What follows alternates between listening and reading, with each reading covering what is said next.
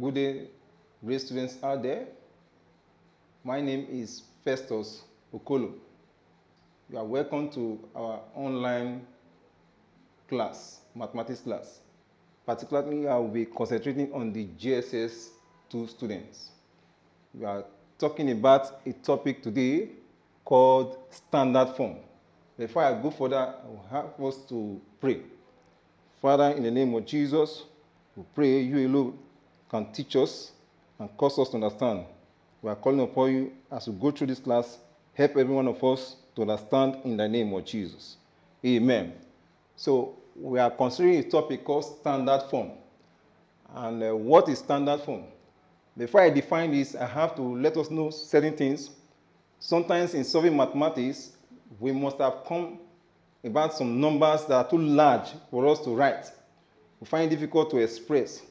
So the short form of expressing this kind of numbers is what we refer to as standard form. So standard form is a form of expressing numbers, usually large numbers, based on the power of what? 10. Standard form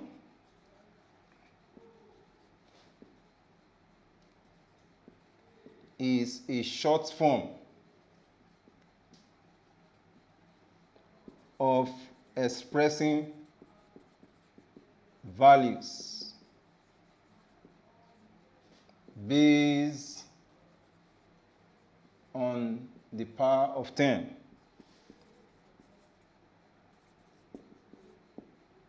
For example,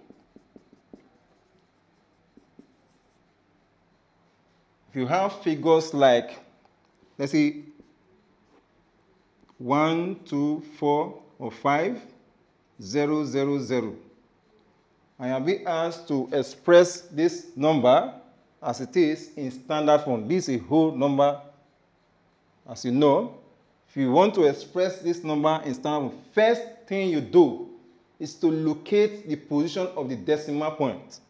And when you have numbers like this, the decimal point is always at the end of the number. So in this case now, like you have 1, 2, 5, 0, 0, 0, the decimal point is here. Now this time we want to shift this decimal point to the position before the first number. To the position before the first number. That I mean to say it will be between 1 and 2. And we are shifting from the right hand side. Now just watch what I'm doing now.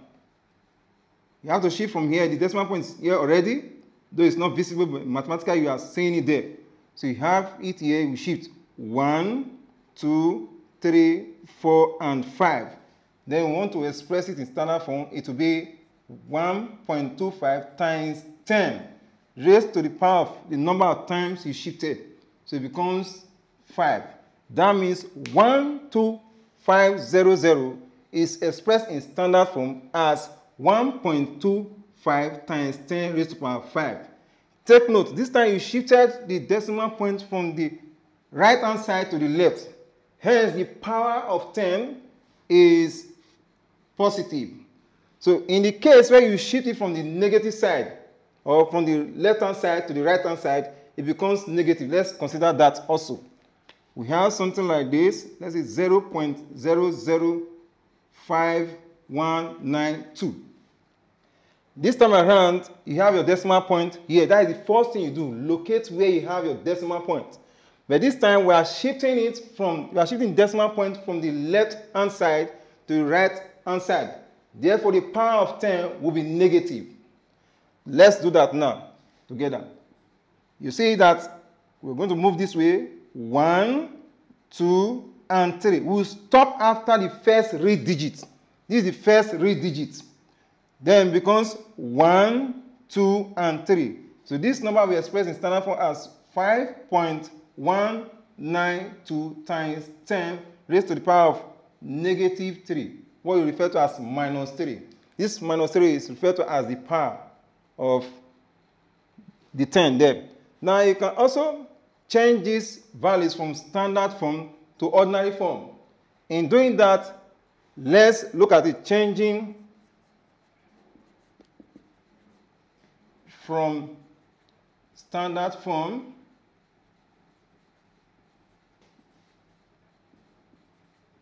to ordinary form.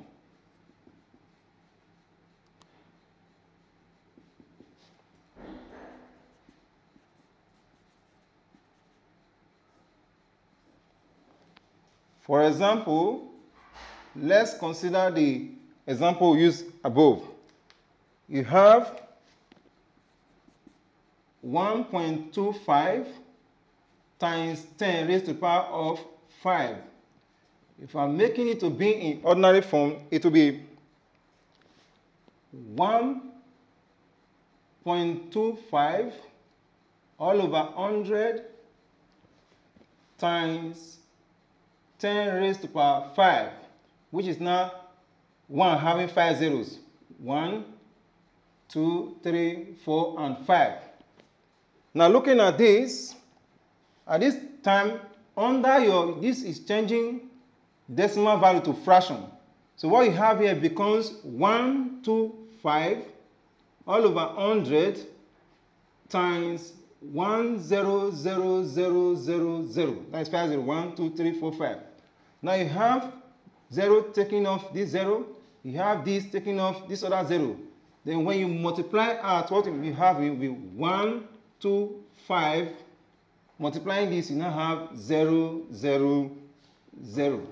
And that's why I said you can change from what?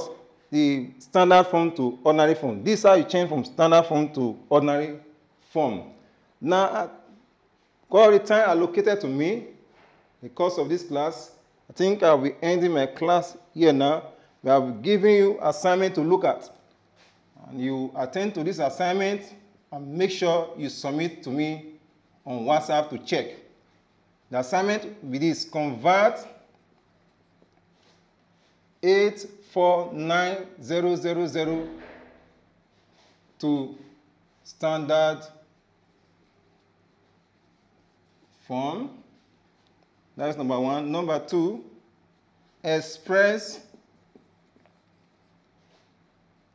2.500 times 10 raised to the power minus 5 in an ordinary form.